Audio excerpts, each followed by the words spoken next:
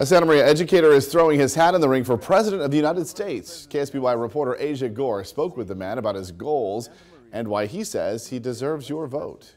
Well, that's right. After more than a decade with the Santa Maria Joint Union High School District, Mark Pierce is taking the political plunge, and he hopes to make waves with his big ideas on how to combat climate change. We've had 11 past presidents who were teachers. Like Presidents Adams, Fillmore, Taft, and Obama, Pioneer Valley High School disciplinarian Mark Pierce wants to graduate from his role as an educator to President of the United States. It's sometimes you don't choose the time chooses you.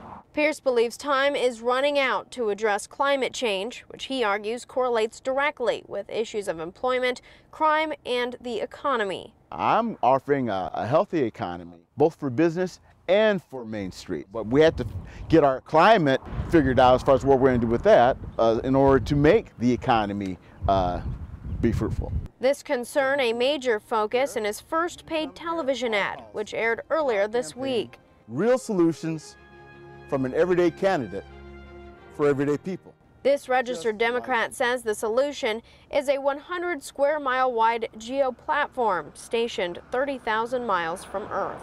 Create a barrier between the Earth and the UV rays that are getting through the ozone hole. Since launching his campaign, which he's fueling with $8,000 of his own money, Pierce says his students are paying closer attention to politics. They see that, someone who they know, an adult that will go ahead and put an advocacy forth for them. They appreciate it. I had a former student see me yesterday. I was filling up with gas, and he was telling me, hey, he rolled down the window of the car, Mr. Pierce, hey, I'm voting for you. So, it's like, wow, okay.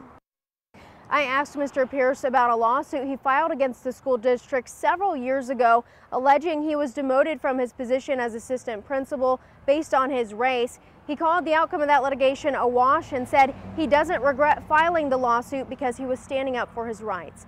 In Santa Maria, I'm Asia Gore, KSBY News. Pierce is one of 700 people registered with the Federal Election Commission to run for president.